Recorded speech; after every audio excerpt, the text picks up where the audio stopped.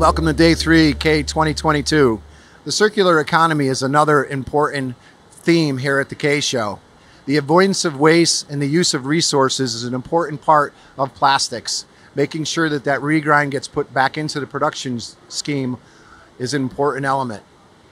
What is Whitman demonstrating on the circular economy here at our booth? For that, I'd like to introduce Dennis Matral. Hi Sonny, good to be with you on the booth.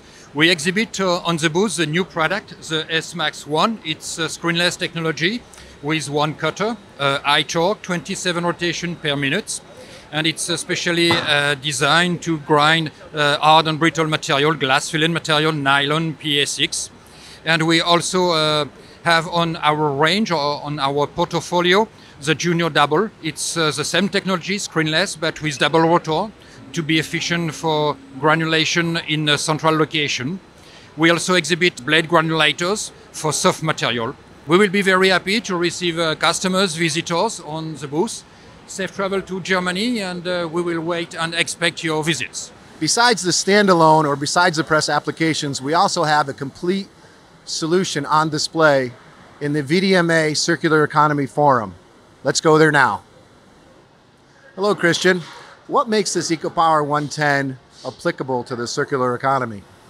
This EcoPower 110 with a 35mm screw is a fully integrated working cell, and integrated is also a granulator with a perfect footprint. So because it's integrated into the inside out. The product is a BioBlock. It's a toy for children, and it is made out of fasal, which is a biomaterial. The composite of this material is a wood powder together with a post-industrial polypropylene, and the product is made out of an 8-cavity mold. So can you explain the process? The products, including the runners, are removed by a Whitman robot W918, and will transfer the sprue into a granulator, the S-Max 2. And after that, the products will be transferred to a full-fill seal system and afterwards packaged. The quality insurance will be done by our high-Q flow, well known already, and with our brand new high-Q melt premium that helps the customer or the operator to see the melt flow index. So high-Q melt premium calculates the melt flow index. Can you tell us a little bit more about that? Typically, the operator has no idea about the melt flow of the material or material batch. And he doesn't know if there are any changes in the behavior of the material during production. The control system B8 calculates a melt flow index and is comparing a reference value from the material supplier. So it can also improve quality for the user.